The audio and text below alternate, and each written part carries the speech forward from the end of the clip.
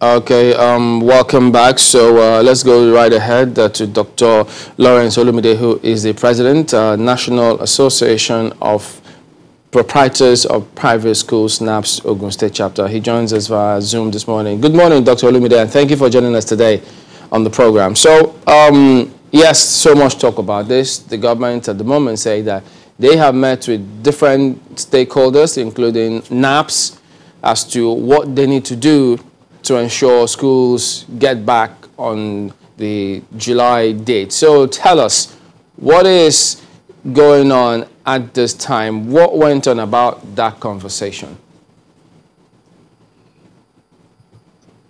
Well, good morning.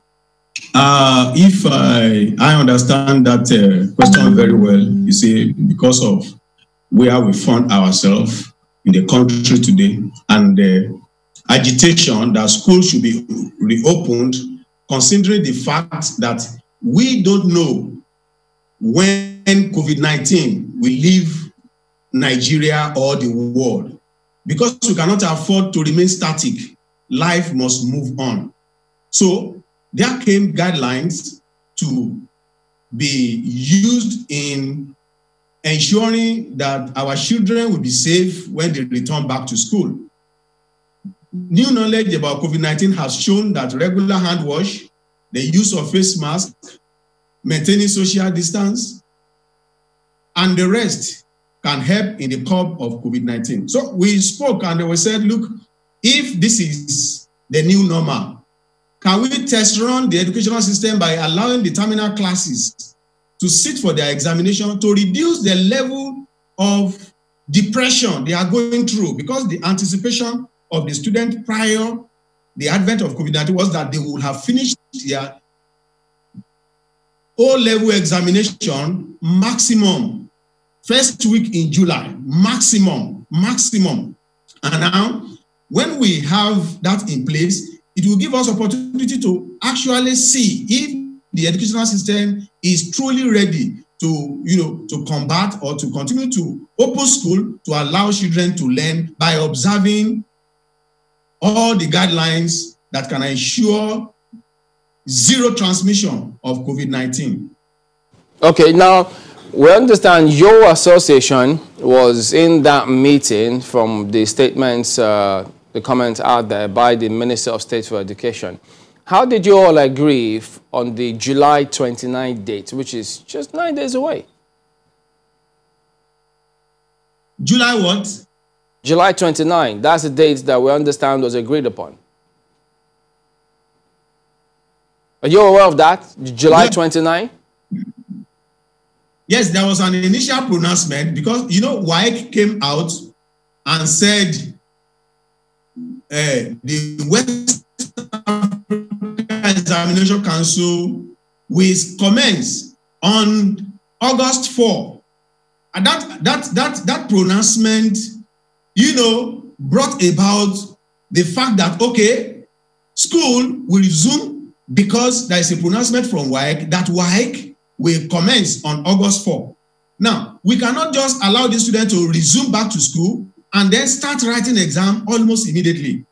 So there was this request that, look, if WAEC will start by August 4, let there be at least some few weeks prior the commencement of that exam for the teachers to be able to go through some level of revision with the students.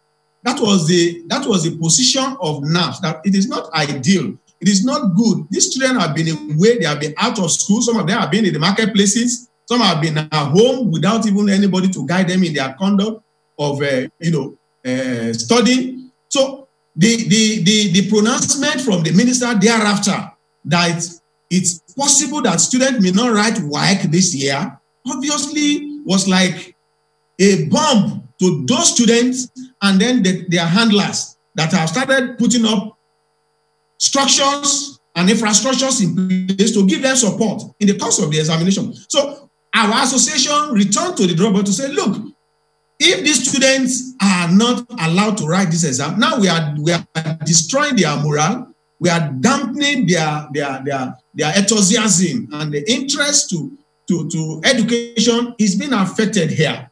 This is our position that, look, as a professional, When a child has anticipation, there is a vision, there is a projection that at so time, I will do so and so. If I am not able to do so and so at so time, then it will fall back on me to say, look, is there anything wrong with me or is something wrong with the system? Now, we are fighting for the interest of the child because the psychology of the child is equally important. Even if you make the announcement today now that, look, let school resume tomorrow, let the students start to write their examination, I can assure you that the teachers will have hell of work to do. We have to reconfigure the mindset of the student. We have to reposition them again to fall in love with their studies and their education. So this is the position of our association, and we have been clamoring, we have been saying this, that look, in the interest of the child, well, the point now is this. Will COVID-19 leave Nigeria today? We don't have the answer. Will it leave next week? We don't have the answer. Will it leave next year? We don't have the answer. 2 years' time, we don't have the answer. 3 years' time, we don't have the answer. If other sector of the economy the issue here that my colleague asked is just to clarify, first of all, if you are aware and ready for the July 19 date that was pronounced by the Minister of State for Education. Of course, we are now, ready. one of the just one moment. One of the requirements, according to the guidelines released by the Federal Ministry of Education, is that school resumption form that all schools are supposed to fill. Are you aware of that? And how many of your members have filled that form or can meet the deadline before, of filling that form and sending to the Federal Ministry of Education before they can be allowed to reopen? Well, you see, we here, I don't know who is playing game. I have not seen any form from any government in Ogun State. I don't know if other states have seen that. If the government actually wants this to happen, if the government is proactive, they know what to do. How can you tell me that I should fill a form within the time space and that form has not been made available to me? But are you aware, Mr. Olumide, are you aware of the federal government guidelines for schools to reopen? That document that 52-page document that is titled Guidelines for Schools and Learning Facilities Reopening After COVID-19 Pandemic Closures. Are you aware of that document? Yes, I'm aware. The Annex A in that document is the second or third to the last page. It has that form. And it is what the Minister of State said when he said that schools will need to self-assess themselves and confirm whether or not they are safe to reopen. Yes. So, of that form, have you... Go on, go ahead. I've seen it, but the question now is, do we have this form made available to school owners? Do we have this form made available even to public schools owned by the same government? They are just talking about it. The government should come out and point to so and so school that this form has been made available to. That is the point. Has there been ready? Okay, because I mean the Southwest states have said that they will vigorously enforce the COVID-19 protocols as schools resume, such that students will not be in danger. So one would have assumed, has there been any meeting between the state government, education ministry, and maybe NAPS and other schools as well? Yes, in Ogun State, the government constituted a 15-man committee to look into the guidelines, of which I happen to be a privileged member. That was the only opportunity I had to see the guidelines. And then the first meeting we had was the last. So we believe that government is doing something about it. So if government, you see, the point here is this: there are political statements and there are political wills. If there are political statements that is not backed up with action, then we are deceiving ourselves. Why should the government be deceiving us when they are not even ready? They don't have the infrastructure, they don't have the instruments to say, okay, you want us to assess ourselves and see if our school will be safe for children to return. And then the same form that is meant for the same assessments are not available. Are we even sure that upon the completion of this same assessment form, government will look into it to consider that so and so school is safe for children to return back to school? So After that meeting, which you say is only one and last meeting that you've held, has there been any notice whatsoever about any other meeting that is going to hold? Yes, there was a notice that there will be training in Ogun State for school owners, for school principals. Okay, the meeting, the training has been organized by the Ministry of Education and Ministry of Health by that schedule to start today with public school principals, and by tomorrow, private school owners, and then next tomorrow, private school principals. Yesterday afternoon, this training was called off. We received a notice that the training meant to prepare us for resumption had been suspended indefinitely. So, what are we talking about? Any reason? I don't know. Maybe I will know today. No reason has been advanced to that. This will tell you that the government is not actually prepared for reopening of schools. It's obvious. Okay, now, that's one. Secondly, so if government is not prepared, how about the schools themselves? Now, if you look at some of those guidelines, the highlights of those which were circulated, some of them were on the screen a while ago. One of them indicated that provision of water in schools and ensuring that that is a constant feature. Is your school, for instance, up for that? Can you take your child to a school without a source of water? There is no private school in Ogun State that is government approved that has no good source of water. In my own school, by the special grace of God, I have more than 4 boreholes servicing the need of the school because we cannot afford to live and to have students without access to water. Water is life.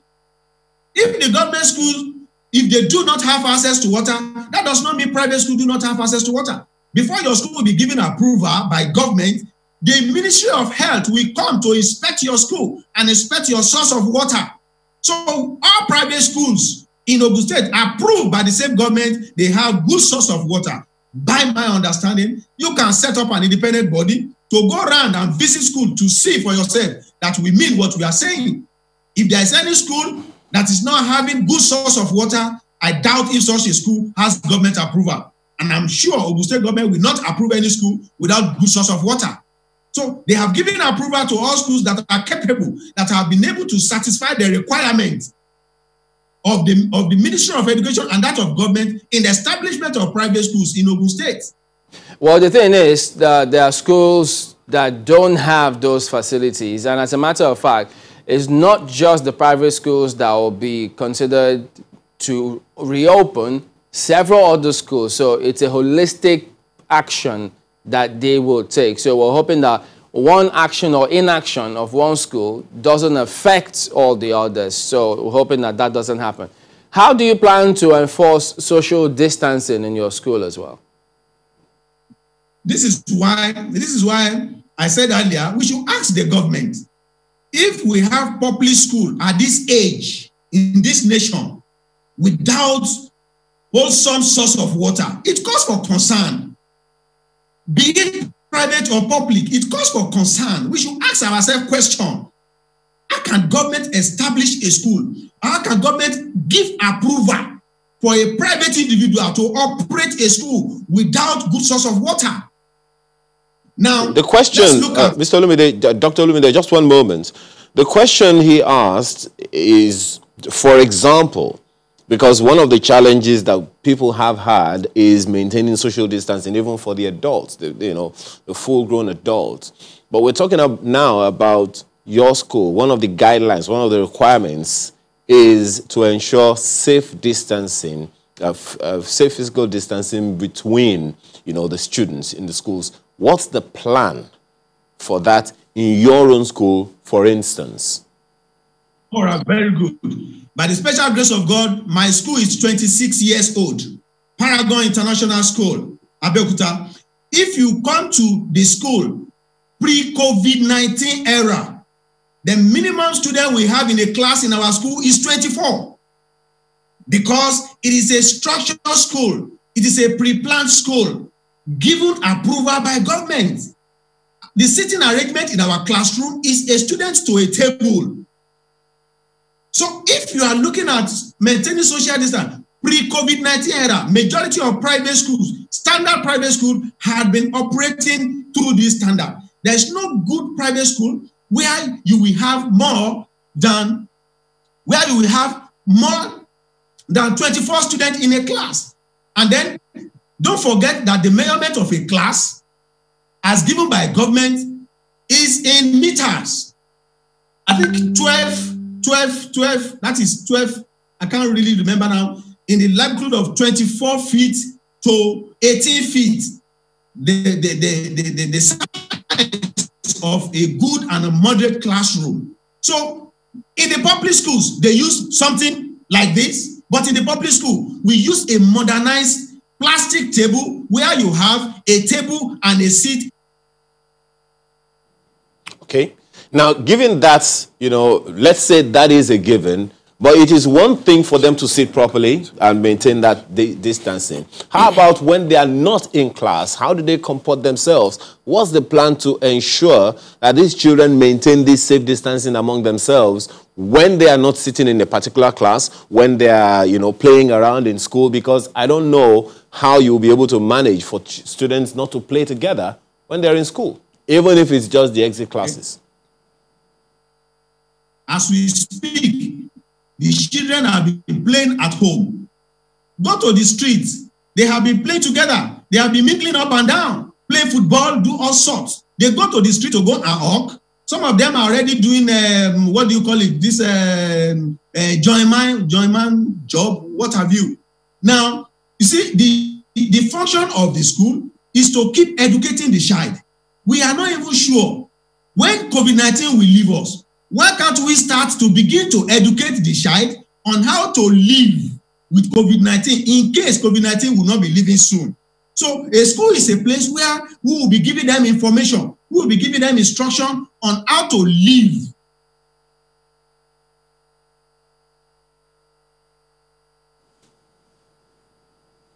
Okay, well, it looks as if one button had just been touched, and so it's to continue to educate our children. We lost you for a bit there, but let me just ask you this question, Dr. Olumide. What kind of challenges do you foresee as an association when the schools finally resume, even if it's just for these, exit classes, as we have been talking about? What kind of challenges do you foresee, and what's the plan to take care of them? Yeah, number one is the children that have abandoned their education for a while will be facing with challenge of, restoring them, reconfiguring them back to the school system. I can tell you authoritatively here that there is a distortion in the learning process of these children. And then the mindset of these children have shifted from their academics. So as a professional in this field, we first of all want to restore them. We want to welcome them back and assure them that they are safe, and that we assure them that it is time for them to abandon the days of wandering. They have wandered away. Of course, they have wandered away. So we have to bring their minds back into their learning activities. That is going to be a challenge, because some of them now, they have started making money on the streets, and that money is put onto them. And then for them now to begin to return back to their studies will be a brief challenge. Now, another challenge we have is that the morale of our teachers has been dampened. The morals of teachers that have not been paid salary for the past 2 months, 3 months in some instances, is already affected because they are hungry. Now they believe that the nation they serve through education cannot cater for them at a time like this. It's a serious matter. So, assuming the schools, your school, were to reopen, if the government allows all of those, how many students are you expecting back? Well, in my school, I register 52 students for WAEC. And I have facility, my school has facility to accommodate 650 students. So a facility of 650 students will only be used by 52 students. That is what we're talking about here in my situation. Okay, did that take into cognizance provision of the COVID-19 referral centers? Of course, at a large scale. Because before COVID-19, at every block, there is access for students to access water. We have points where students will wash their hands regularly. So in my own case, I have an oversized facility for education. An oversized facility for education. And I believe this is applicable to majority of school owners that knows their salt, that knows their onion. What is your thinking about school fees payments? Are they going to pay, because there's that conversation that's been going around now, whether or not they should pay fees, what percentage should they pay, how should they be coordinated? That's a different topic entirely. What we are talking about there is that we are more concerned of the education of the child. The age of the child cannot wait. The growing up of the child cannot stop. All right, the appropriate skill to be infused into a child for a particular age is vital, is key to their development. And when you skip this portion, then you end up producing a mal-educated adult. So the issue of money is not key. It's not the issue of money that is key. It's not the issue of money that is more important now. We are talking of the future because we don't know when COVID-19 will leave us. So let's begin to learn how to live with it in case it's not leaving us soon. So I'm not particular paying net of school fees. I'm particular about the education of the child, particular about the safety of the child as well. Dr. Olumide, I'm not sure that's the way some teachers, some private school teachers feel. They feel that money for them is also very, very important. As you would know, many of them also have school fees to pay, children to feed and all of that. So when you say, some of them listening to you now, when you say that money is not so important, they are asking questions in their mind, don't you think? Well, to every business, there must be a source of revenue to keep the system running. All right. Now, I am not ruling out the fact that money is essential. But what we are saying, what our association is saying, our teachers are suffering. Some of us too, our life has been affected, our means of livelihood. Yes, but that is not our primary reason for agitating that the education of the child must not stop permanently. There must be a way out around it. When that is restored, then we can come to a round table with a parent to begin to say, okay, now that we have our children back to school, how do we fund the system? How do we fund the school? That is what is ideal as far as I'm concerned. And as I can assure you that majority of us in Ogun State, we share this same sentiment. I am not ruling out the fact that there are school owners who may take that as priority. Well, individual differences, but the education of the child is more key, more critical to us than that money. We live on the money from the parents, but at a time like this, we have to look into what benefits the nation than what benefits individuals. Well, it's good to know that money is not the chief concern for you or for your school as well. But just give us some more, a moment. We'll come back and get your concluding thoughts and other perspective on this matter as well. Do stay with us. Welcome back to Sunrise Daily. Well, just before we get back to our conversation on the schools, the protocols that need to be adhered to before they reopen, they've got a July 19 date.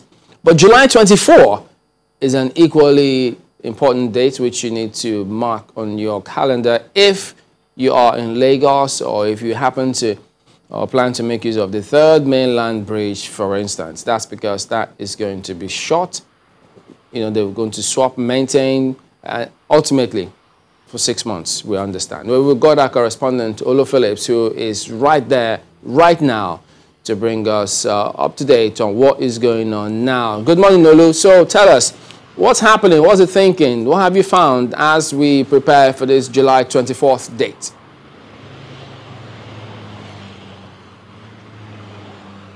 Hi, Chamberlain, and good morning to you and Ayo, and good morning to Lagos. So, today is Monday, and in 4 days' time, approximately Friday, the bridge will be partially shut. Now, I'm backing the inward into Lagos Island. So in front of me is Yanoworo, behind me is Lagos Island. Now, this is the protocol. 11:55 p.m. every day up to 11:55 a.m. Those going into Lagos, that's the ones going this way, will have access to the bridge. Now, all the way this way, and this side will be shut all the way from Adeniji. The repairs will start inward Yanoworo. So this is the side of the bridge to my right, inward Yanoworo, outward Lagos Island, that will be shut partially for repairs. So the repairs will start on my right, and what that means is that as soon as it is 12 noon every day, you can't come onto this bridge anymore. So those coming from the island will now have to come over this lane and drive all the way as if they're driving against traffic. Now, what that simply means is that if you're coming from Ojodu-Bega, you're coming from Ikorodu, you're coming from anywhere along this axis, once it is 12 noon, you can't have access to the bridge if you're going to the island, because you have to make way for those who are coming. Unlike what we had in 2009 and 2012, where at some point there will be a diversion on the bridge. There will be no diversion in between the bridge. When you are going to the island from 11:55 p.m. previous day up to 11:55 a.m. the next day, you can use this bridge into the island. And if you are coming out once it is noon, you can no longer use this bridge. You have to use what authorities have decided to call the alternative routes. These are just routes that are available and heavily challenged, Chamberlain. Well, we understand that there have been several concerns about those alternative routes. But tell us, have you heard anything about those officials who are supposed to work together to divert traffic? How ready did they say they are?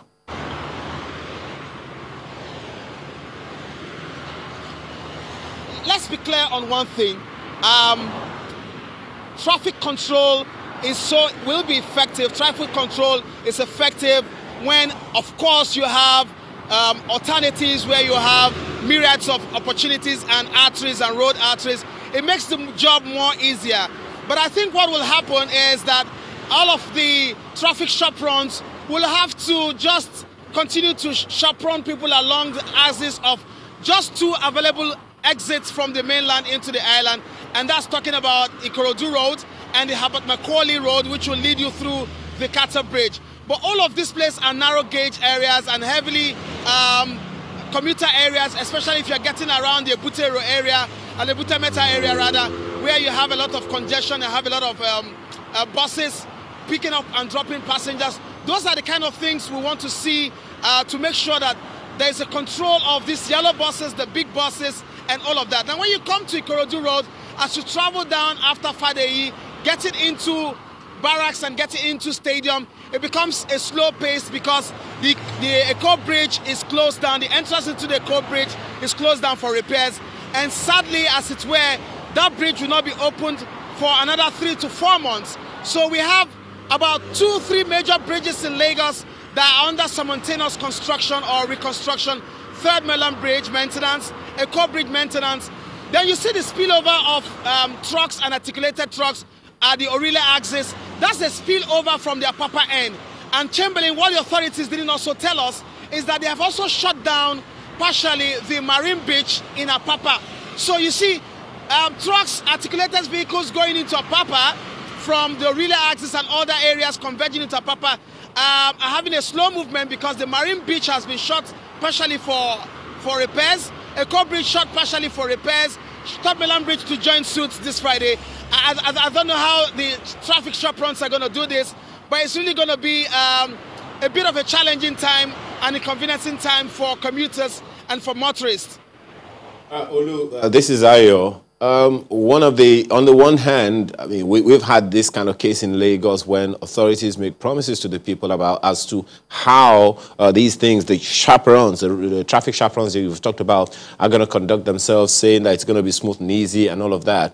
But on the other hand, is that of the user experience, the people who are going to be on the roads. From your findings, because I know you've had this conversation with road users, for a bit, from what you have observed, How confident do you think the people are about the kind of experience that they are going to have, you know, using these roads in the next few months?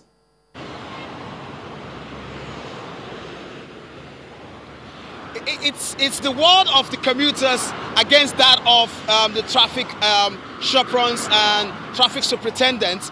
What we have not seen is that synergy and belief that it's going to be a worthwhile experience. I don't know what that disconnect is, but I know that and most of the people we have spoken to, the commuters, are not so confident that this will move smoothly. And the reasons are very simple. There are too many craters on the road. There are too many bad roads on the road, bad portions, and so much in terms of traffic control. You see yellow buses driving on the highway, stopping and picking up passengers. No deterrence, no punishment, no arrest. All of these have a way of slowing down your travel time. And you wake up and you see all of this happen. It seems like the commuters are not carried along, as it were, especially those who really want to obey traffic, who really want to drive decently, who really want to use the road the way it should be used.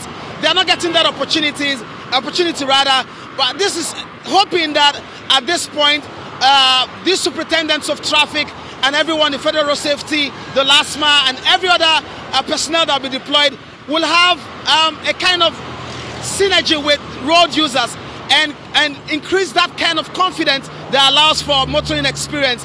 That is one thing we will be looking out for during this period. It's going to be a long haul, I must tell you, Ayo. 6 months. They are hoping that they can finish before 6 months. But before this will be over, it will be January 2021, my brother. Well, that's definitely not very pleasant news that many people would like to hear. If possible, people want it to be done within record time.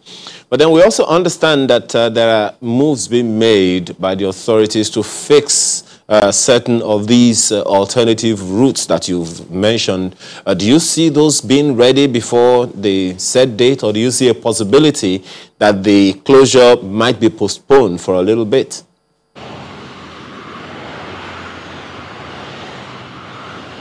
I do not want to sound pessimistic, but the truth is it will be a huge miracle to see all of these alternative routes, or roads that really existed to carry people from the mainland into the island, to be fixed before 4 days. I don't know how that is going to happen. The Mile 2 access under the bridge is terribly bad. What we have is damaged road because of blocked drains and the silting happening when the rains are here. The relay end of Igomu Bridge, or the beginning of Igomu Bridge, is flooded because the drainages are blocked. It's yet to be fully desilted, and the surface of the road has weared out completely. You come to the what's it called, the Ikorodu Road axis. You have to make from 4-6 lanes into 2 lanes. Approach the approach Funshaw Williams. Make a roundabout under the Gomu Bridge before start heading to joining the Eko Bridge again. And other ancillary roads. Agege Motor Road is completely out, completely destroyed, not passable. Now, if you're coming from Alagbado, Agege, all of those areas, Yanukwaja, and you want to go to the island, your journey should just take you all the way through that Agege Motor Road, straight through Mushi, straight to Challenge, up to Stadium, and you go. But you can't do that anymore because that portion of the road between Mushi and Idioro is completely bad owing to drainage problems, blocked drains, no desilting, the roads have been damaged. And you ask yourself these questions. We see these roads, we see these drainages get blocked. We don't desilt them on time. What programs do we have to make sure that periodically these things are done? And when you see them desilt, funny enough, when you see them desilt, they bring out this debris and put it by the side of the road. Most of them are on the side of the road. As soon as the rains come, they wash back. This has been a recurrent decimal in what we see in governance, especially in this part of the world. And you begin to wonder, when will all of this come to an end? And we'll begin to really live a mega life in a mega city. Well, as a matter of fact, Olu, don't forget Ikorodu Road as well. The Ojota end, some work, some construction and rehabilitation is being done there. And then some parts of Ijora, they're also doing some work on some of those roads. So it's going to be challenging, really. But is there any conversation? Did you hear, have they spoken about how they need to advise motorists in terms of, because those who will want to make use of these alternative routes, there will be people who will not be so used to the roads, they may miss their way.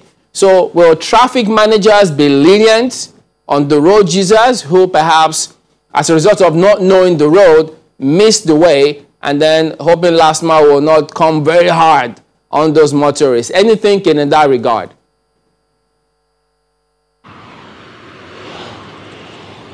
Chamberlain, if you're driving in Lagos, please don't miss your way. Be sure of where you want to go. Be sure of the routes. Be sure of the alternatives. I don't know how many people really know how to navigate their way around Lagos if one road is not motorable, for instance, or it's not usable. For instance, if you get to the foot of the 3rd Mainland Bridge and you're coming all the way from Mowe, Bafo, Berger axis, and you hit the beginning of the 3rd Mainland Bridge at about 5 minutes after 12 in the afternoon or 12 noon, you have to make a right turn because you can't use the bridge. Now, that will slow you down because you wouldn't have known that by 12 it would be short. So that slowing down will have a tailback. I don't know what the traffic superintendents will be doing with people to make sure that as that time approaches, they begin to conduct them to go to the right, travel all the way through Bagada, get to Anthony, take the ramp, and get back into Ikorodu Road. I do not know. I do not see. But I'm hoping to see that traffic superintendents will be very cordial with road users, knowing that a bit of their life will be disrupted, not just in a small way, in a big way. I'm aware that corporates on the island, institutions on the island are having several meetings because most of their staff live on the mainland. The airports are on the mainland. Businesses are beginning to open up in Lagos, and very soon the other parts of businesses that have not signed on to opening will open, and we're not on lockdown anymore. So businesses are picking up. People will have to travel from the mainland to the island. All we want to see is traffic people smiling, making sure that people give them a smile, and motorists, you too, try and obey traffic signs. Let all see how we can go through this challenging time for the next 6 months and see how it works. But what I want to see again is a constant review, a constant fortnightly review, a 1 week review of all of the people that needs to be involved. Let these agencies get their best foot forward, get their best men on the ground, get the best boots on the ground, and make sure that it's going to be a wonderful synergy between the contractors, the motorists, and the traffic superintendents. All right then, so what a time it will be, January 2021 next year. But thank you very much indeed, Olu Phillips. Thank you for your reporting today. So there you go. You need to do yourself. Just look at the calendar, look at the roads, use the maps, whatever information you need to get a lot of it, because I tell you, you'll need it. All right, let's get back to this conversation now. Dr. Olumide talking to us about preparation for resumption of schools, meeting up with those guidelines, the protocols that they have agreed with the Ministry of Education to allow graduating students get back to school to take WAEC. Well, Dr. Olumide, you were talking about how money is not the chief consideration. Good to know that. But could you then tell us, yes, we heard you say that, but in terms of percentage, there will still be some fees. Parents need to plan. People need to plan some of these things to know what to expect moving forward. So in the event that the schools are back, what will the thinking be? What should they prepare their minds for regarding school fees payment? Well, why are we talking? We are talking about this issue because the government had failed us. The COVID-19 had made it possible for us to know that in Nigeria, we are on our own. The teachers that have been teaching in private schools are payers of payee. School owners pay money into the coffers of government in the name of taxes, expecting that at a time like this, you know, we have support from the government you have been paying taxes to. Now, it is unfortunate that neither the school owners nor the teachers in the private sector had been helped. We therefore ask, of what value as our commitment to the Project Nigeria in the payment and remission of our taxes to us? If government had risen to the occasion by supporting private concern, putting money forward at a time like this should be secondary. I still strongly believe that money is not the primary reason why we should agitate for reopening of schools. Whether from parents, because don't forget that the same parents we are talking about have equally been affected by this same COVID-19. Some of their businesses have closed down. Some of them, even working in the public sector, are yet to receive salary for the month of June. So if we open back schools today, and then you now want to force those parents to pay the money they don't have, it is not fair. This is why I will want to challenge every of our leaders to think and look far into the future. Let us look beyond now. What of if we have a situation where we cannot even go out of our respective buildings for 6 months? That the situation is so critical that, look, this thing is airborne, that once you leave your inside of your house, you have contacted the disease. That means we will all die for nothing. So it is time for our beyond today to see, when we have a situation like this in the future, how can we protect our citizens? All right, Judge, hold on a minute. Let's bring in Yomi Fawehinmi. He is a consultant for that particular sector, the education sector. Good morning, Mr. Fawehinmi. Thank you for joining us today on the program. Now, the ministry, they're talking to stakeholders, giving them this July date such that they will prepare to reopen, having spoken to some countries. They say they've spoken to about 4 countries on agreeing what to do with WAEC moving forward. So you've looked at this yourself. Do you think that they've taken sufficient measures now to prepare and not put the students in harm's way upon resumption? Okay, thank you for inviting me. It's a privilege, and also appreciate being here today. I think one thing we need to first ask ourselves is, what exactly is all of this about? Is the goal for our children to go and write exam or to go and learn? Because I really don't understand where the balance of the argument is. The universities have been shut down. Our universities are not operating because of COVID. So if you are rushing students to go and write WAEC, those students are supposed to go to those universities that are shut down. So why are you rushing students to go to a school that is currently shut down? And then we've had arguments around, oh, the school are there. The question we need to ask ourselves is, we know our health capacity. Do we need to deceive ourselves that things are not bad? We know our health capacity. There are state government, for example, a couple of months that all COVID people that are affected by COVID were kept in hospitals. But, for example, the Commissioner for Health in Lagos State shouted a long time ago to say they didn't have capacity, and if the numbers kept growing at that number, they were going to have excess capacity. And they had to change strategy just because the number kept growing. How do you deal with growing number of cases? And that's when you now feel is appropriate to take students to school. There are a couple of things we need to be very concerned about. So there's a lot of talk from school owners and school proprietors saying our schools are ready. Question to ask is, those students are going to commute to school. Public sector analysis and solution finding is to look at the whole value chain.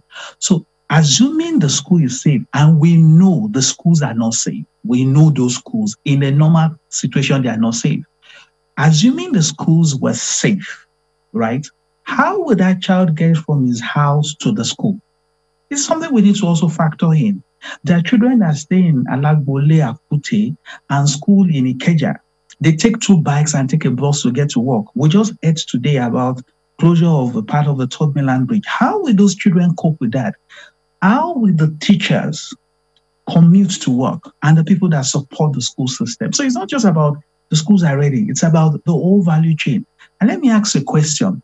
The private school owners are saying their schools are ready, but we know that the majority of our students are in the public schools. We know that for a fact. Based on data from WAEC, over 20,000 schools will be writing WAEC in Nigeria. 20,000 schools. If you do the maths, the number of people that have been involved in logistics, carrying scripts, supervision, invigilation, lab assistants, lecturers, teachers, chief invigilators that have been involved. I did a calculation and I saw that we're going to likely have an excess of between 500 and 1 million adults involved in that process in Nigeria, moving around, supervising schools. You know, sometimes the person that comes to supervise physics is not the person that comes to supervise geography, is not the person that comes to supervise home economics. So you're going to have teachers in a place like, the invigilators in a place like Lagos moving around and going around. Who has assured or looked at this, the movement to be sure that they can do that safely? I think just analyzing this by saying my school or our schools are safe, it just doesn't talk about the whole picture. We are not ready. There is no point we're taking a risk to send children to schools that is just to write exam. I understand if it's to learn, but not just because of an exam, to go to universities that are locked down. Document put out by the Federal Ministry of Education. I don't know if you have seen that. Well, let me hope that you have seen that document and probably even gone through the 52 pages. Are you saying that that document does not capture the entire value chain of education and consequently needs to be reviewed? You know the funniest thing about that document? The document says the schools should get themselves prepared and do a self-assessment and send the result of the self-assessment to the Ministry of Education. Question: which school is doing those self-assessments? Is it the schools that we know? We know our schools. We don't need to deceive ourselves. Is it the public schools that we know the capacity of the school in terms of, are they the ones going to do the self-assessment? We're going to be relying on opening on schools based on self-assessment of some people that already have vested interest on why the school should be opened. The Nigerian Bureau of Statistics came out with a report last week on what how Nigerians are responding and handling to the COVID situation.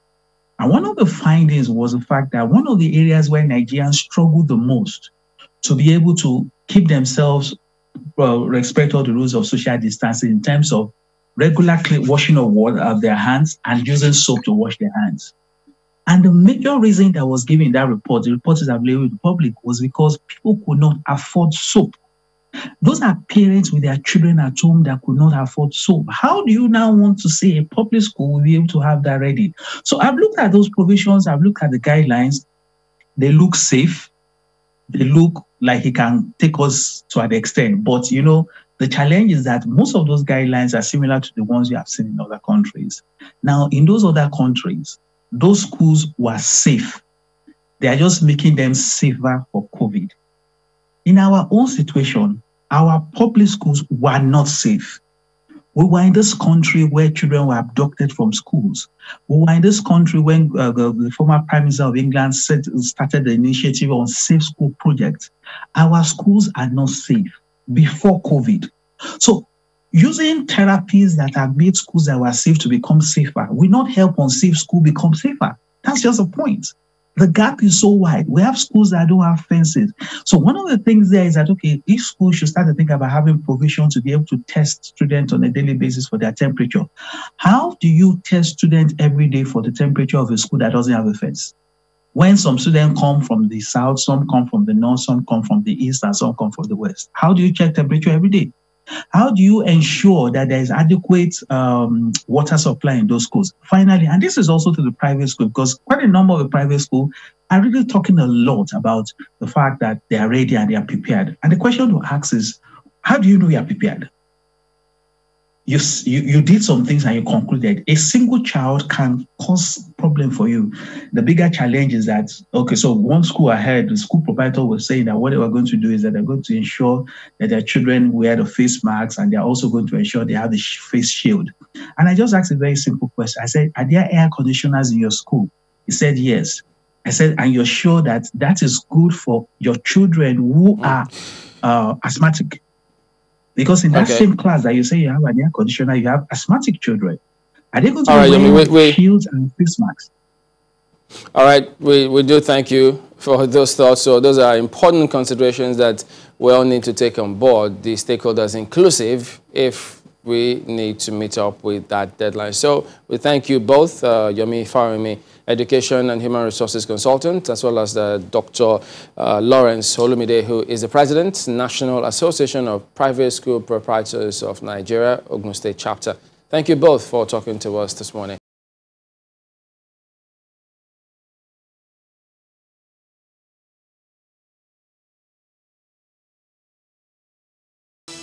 Welcome back to Sunrise Daily. Well, all eyes will be on the House of Reps Committee investigating the NDDC's activities today. Well, now we've got Dr. Chris Akiya, who is a former president of IYC. He joins us via Zoom as well today. Good morning, and thank you for joining us today.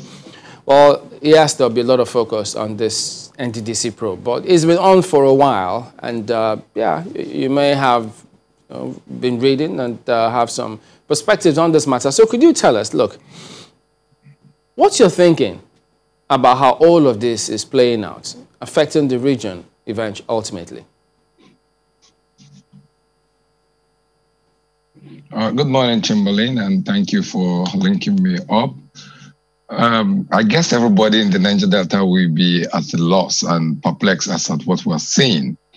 And clearly, I think that the government needs to redirect the kind of capacities it wants to put in the Niger Delta area to solve our problems. Over the years,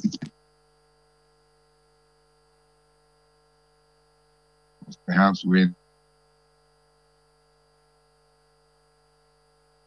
there we seem to be. Okay. People want to siphon money for them to become governors and all of that. Can you hear me? Yeah, okay. Go ahead. We can now.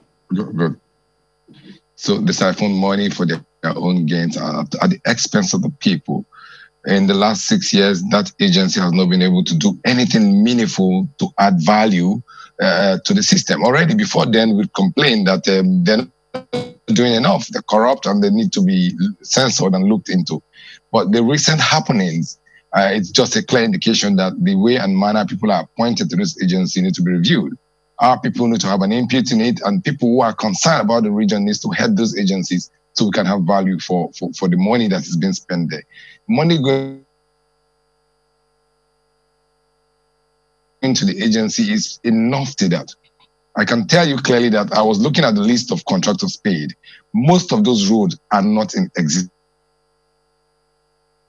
anywhere. The camel's back has been broken. This is the time where the government needs to look at this so-called forensic audit and review the approach to make sure that accountability is achieved in that NDDC. Otherwise, it's a pipe dream. I'm excited to let you know also that the Joint Council are just transmuted and there's a new president. Where work things are done and the right people are given chances to lead our region. That's the kind of thing we will do. We no longer allow to just be struggling with it. We want to take responsibility of the agencies that are supposed to be able to cater for our people. We want to ask questions, and we don't care if these are our own people. We will ask them questions and we'll stop them from siphoning our money going forward. Where do you think this House Committee or National Assembly's probe on activities, I mean, short-term activities of NDDC, how do we avoid this being a circus? Okay, yeah, that's been the case. You know, it's counter accusations and accusations. So when the National Assembly tries to ask questions about what's happening in the NDDC quickly turns around and say, look, you guys are asking questions because we didn't give you jobs. And that's how the country runs. For every investigation of this nature, this kind of thing will happen. But it should not take away the fact that the element of truth, it's there. It's clearly there that there's misappropriation. So let the House, the Joint Committee, do what they need to do, put whatever they want to put in the public space, then let the people work on it, and the appropriate investigative agencies, the EFCC, the ICPC, and the NFU, all those organizations, then get into those information and help put in the Nigerian space and in the Nigerian system the truth about what has happened. Now, the NDDC also have a right to, excuse me, to go to court or report any corrupt member of the committee who they so know have access funds or contracts and have not done so. And also the right agencies can go after those people because they do not have immunity. But we should not water down what the House of Reps and Senate are trying to do about finding out why 81.9 billion of our money will disappear or will be spread and shared in pockets of private individuals within this short period. We're not talking about 20 years, we're talking about a couple of months. I'm wondering what they want to do with this kind of primitive accumulation of wealth. And what is more painful is that these are supposed to be the best of the best. The MD is a medical doctor, a professor for that matter. The EDP is also a medical doctor. And they should know that life is very important. The people need to have good roads, good water, good health system, and they don't care. So for me, we are where we need to ask questions, and the House of Reps is in the right direction. Now, walking out of the House of Reps, the committee is also in itself insubordination. The law has a position for that, and I think they should invoke it totally. Otherwise, people will begin to get away with it. You invite committee agencies or MDAs to the House to investigate the walkaway on the House. So the House must enforce its powers as provided by the law. The other day, the Honorable Minister for Labour, Keamu, Minister, came out and then said he had issues with them and he left. Recently now, the MD of NDDC has done the same thing. So before you know, it becomes a pattern. People come to the House and walk away. We can't take that. Well, one of the things that you mentioned the other time is actually quite troubling. The fact that some of the projects on the list or, claim to have been done or being done within the Niger Delta region, some of them do not exist anywhere. And it raised a question in my mind that successive administrations have come under fire, intense, criticism by Nigerians for not developing the Niger Delta. And there we have the Niger Delta Development Commission that is supposed to be doing that. Now, Niger Delta Development Commission has successively been led by citizens indigenous of the Niger Delta. Shouldn't we be asking questions? Because a researcher told us that all of this ruckus that's been going on in the NDDC dates back since almost the beginning of the NDDC. Shouldn't we be asking questions shouldn't Niger Delta indigenes be asking questions of their own people who have headed this, agency, this commission over the years? Or is there something that Nigerians don't understand? Yeah, exactly what I said. I said, luckily, I'm just returning from the creek where we just bettered the new leadership of the Joy Youth Council. And part of our focus is to bring pressure again to the region and to the government about doing justice to our region. Because the little gains we had between 1998 and early 2015 seem like they've been eroded slowly by a deliberate attempt by the people who have occupied offices that represent our region. So in the Niger Delta Ministry, for instance, between 2015 and now, I don't know what they've been doing in the budget, because the only major project that they have on that ministry is the East-West Road. It is in bad shape, in a state of disrepair. You can't really move too far from on that road. The sections that have been done are getting broken down, and it's very upsetting. And then the NDDC in itself keep getting releases from the government, year in, year out, and all we get to see is board of directors fighting themselves over how to share money, accusing one another. They sack one board, they bring another board. It's the same thing. And then they talk about water hyacinth. Do you know water hyacinth is a scam? And they spent 40 billion to distill and clear water hyacinth. From what Joy was saying, 40 billion could do a whole lot of piling work and dredging work in our region for communities that have been eroded away. And this it does not get involved. And the last time they did the reclamation work was very clear, and those people are happy about it. But they continue to collect money for this thing. So we are going to take action. We will mobilize and we will encourage our youths now, because I'm already over that age, but we'll encourage our youths now to see until the right people are appointed amongst our people to deal with this. A problem from where you stand with how management committees or heads of the commission are appointed for the NDDC? Do you want to take that again? I didn't get to hear you. I said, Sorry. is there from where you stand, from your own opinion, from your own perspective, is there a problem with how management is recruited for the NDDC, for which we are having this problem? Yeah, clearly. Most, oftentimes, actually, board members are appointed for the purpose of political gratification instead of for the purpose of delivering a goal, unlike other clients. So if an agency of that nature is created to serve a purpose, you want to look at people who have capacity, who are true and sincere, so government can actually achieve its goal. But what we're seeing over the period is clear.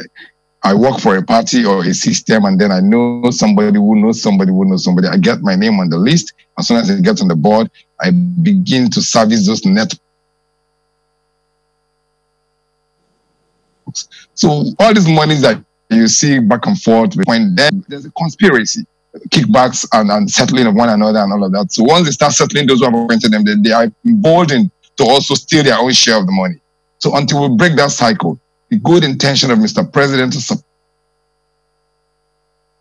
One more thing, Chris. You know, sorry to jump in. The NDDC Act stipulates in Section 7, Sub 3 that in carrying out its functions, the Commission shall be subject to the direction and guidance of the President. So do you expect the President to take any major step other than the forensic audit which they've asked to be done?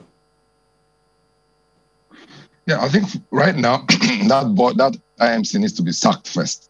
They cannot preside over the forensic audit. As I speak with you, we do not know what agency. Is it Pricewaterhouse? Is it Deloitte? Is it KMPG? What international audit firm or local audit firm that's doing the auditing? And this is over like a year since we're talking about forensic audit. Nothing has happened. And while they are talking about auditing it, the people who are supposed to preside over the auditing agency are themselves culpable of corruption, even higher than the one that they are probably going to audit. So I think that a substantive board needs to be in place and a line be clearly drawn for the board to put his feet on the ground running, while whatever had happened prior to the appointment of the board is now audited. You can't stop existing because you want to audit the agency. As I speak to you, if you take away the NDDC away from the Niger Delta, you cannot find any federal government project that is meaningful, in terms of road, in terms of healthcare, that is in the Niger Delta. So the NDDC is like the lifeline, even in terms of economic development and capacity building for small businessmen in the region. In the last 2 years, all that has been put on hold. So the president needs to appoint a substantive board, a firm board that is well supervised directly from the presidency, because even the way the Minister of Niger Delta is going about it is an illegality. All right, yes, Mr. the act that established the NDDC do not provide powers for the Minister of Niger Delta to supervise that agency. All right, it's a conversation that we'll keep tabs on. We do thank you for your thoughts as well this morning. Chris Akiyo, former president of IYC. Well, let's head to the National Assembly. We've got correspondent Terry Kumi, who is on hand. Good morning, Terry. Now, the thing is, first tell us, do we have a confirmation that session is still going to go ahead and hold today? What are you hearing?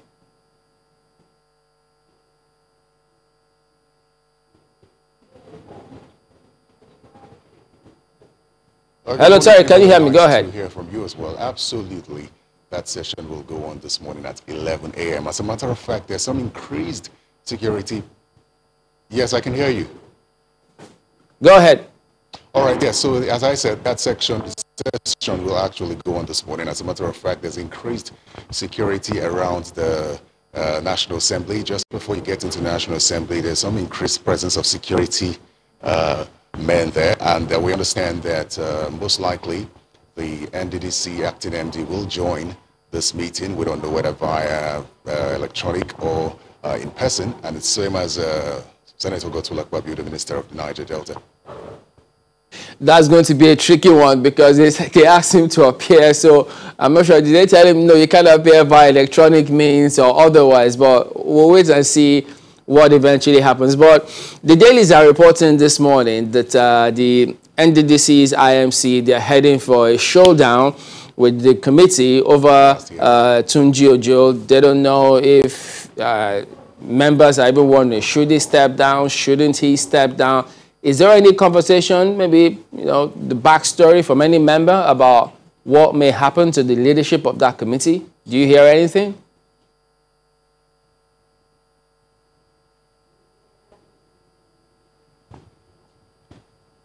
I strongly doubt that that will happen. I say that because the last time the acting MDDC, the NDDC MD appeared before the committee and raised that argument, the committee decided to pass a vote of confidence on Tunji Olubunmi Ojo as chairman. They say that it's a personal matter, and if he has any grounds, he should go to the court, but that is not going to happen. So most likely, I don't see that happen. I can almost say certainly that Olubunmi Ojo will preside over the hearing today. And as you said, it's most likely going to be a showdown.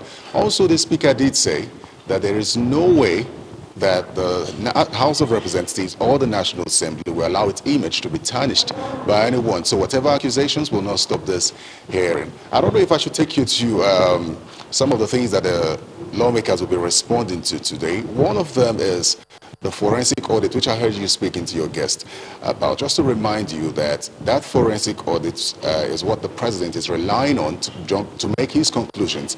And you recall that former MD of NDDC, Joy Nunye, did say that there was no forensic audit going on. So most likely, the outcome of the investigative hearing conducted by the National Assembly would play a huge role in how the president responds to the activities in the Niger Delta Development Commission. All right, then. Thank you very much indeed, Harry, and we'll keep tabs with you on the matter as it progresses. So there you go. We're back in a moment. Join us again. All right, welcome back. Let's take a look at some comments coming through from you. We've got, well, Professor is back again on this one. He says, UK that I know of has agreed that final year students that ought to be writing GCSEs be appraised with their mock exams taken earlier for university admissions. We must be careful in Nigeria not to open the already ajar door wide open, he says, to this pandemic. Well, Ibrahim Ibro J says there's a technical and technological way to open schools, at least for the final year students to write the exams. That's the WASC. So what's the way? Well, we'll have to ask you. I guess that's a big question. Oh. Go on. Femi Ajibode, yes, Femi Ajibode says opening schools should be carefully done to prevent an outburst, I think he means an outbreak, among pupils. However, the economic effects on teachers should also be factored into any decision taken. And then we've got Olayo Oladikon says, developed economies that opened up are now shutting down again due to increase in infection rates. I feel for teachers in private schools, but we can't expose children this early. Why not wait till we really know more about this virus before opening schools? David Ogbaro says, it's just unfortunate the way the issue of resumption is being done in Nigeria. I brought my son to school in Nigeria from the UK, but unfortunately, the purpose has been defeated. This is just do what is right and let schools reopen with appropriate guidelines in place. And this one is about Third Mainland Bridge. Sympathies with Lagos people. Femi Ajibode again says the proposed closure isn't going to be easy for road users, but however, it's better to get the right thing done than to experience a national calamity. Says kudos to government on this. Sharon Raji says, well, my church is currently engaging our teens on graphic designs and computer programming to add new skills. Parents should look inward while the government should get palliatives to all schools, teachers in the country. He says he thinks they seriously need it.